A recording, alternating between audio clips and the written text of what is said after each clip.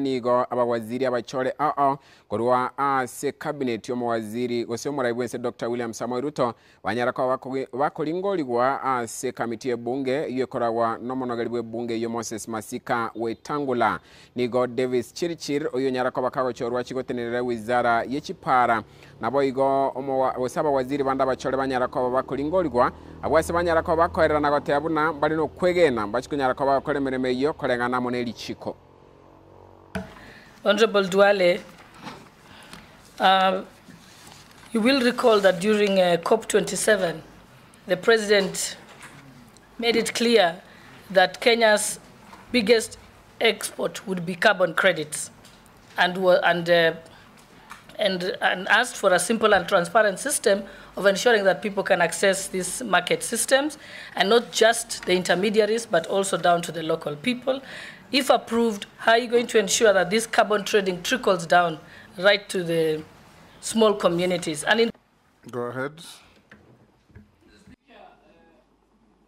Carbon credit, carbon markets, carbon trading, carbon offsets. These are very key fundamental terminologies within the reading of the climate change. And this August House, Mr. Speaker, last year amended the Climate Change Act. To be more precise, in September, just before we had the Africa Climate Summit. Two,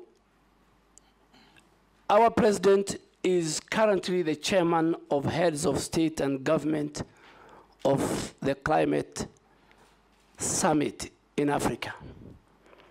Carbon credit or carbon market is very, very important to our communities. Our communities, mainly in the ASAL, play a very, very big role.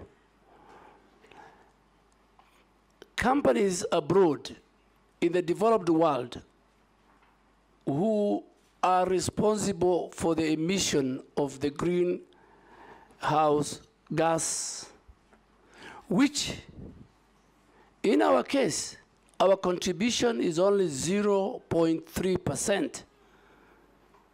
While we only contribute 0.3%, on the flip side, we're the biggest victims, we're the vulnerables.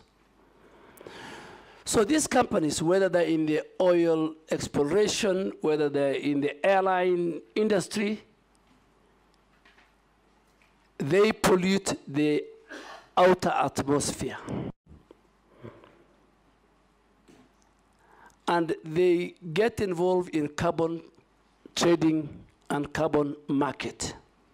Carbon market is just where you provide a mechanism, an infrastructure where both the private and the public sector engage.